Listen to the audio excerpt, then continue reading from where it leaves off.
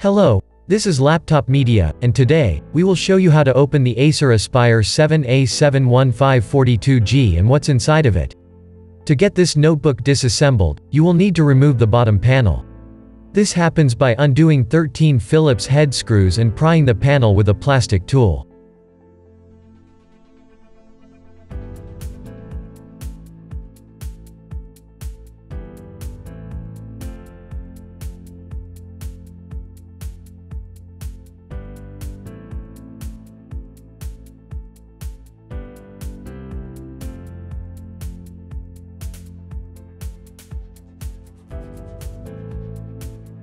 Please remember, it would be of great help to us if you just hit the like button and subscribe to our channel. That would motivate us to make even more and better videos for you. The battery pack has a capacity of 50.3 watt-hours, and it is the first thing you need to unplug before you proceed with the teardown.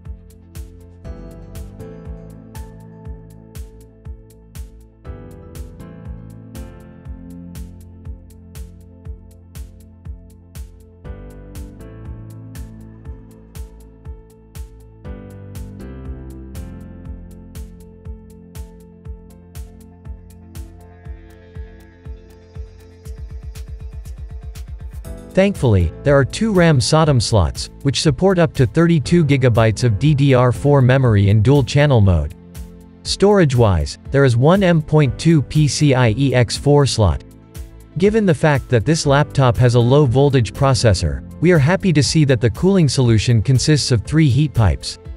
2 of them are common for the CPU and the GPU, with the third one dedicated to the graphics card. Also, you can see that the VRMs and the graphics memory are also actively cooled. Interestingly, we see a very long heat spreader, supported by a smaller one, which only has the GPU heat pipe connected to it.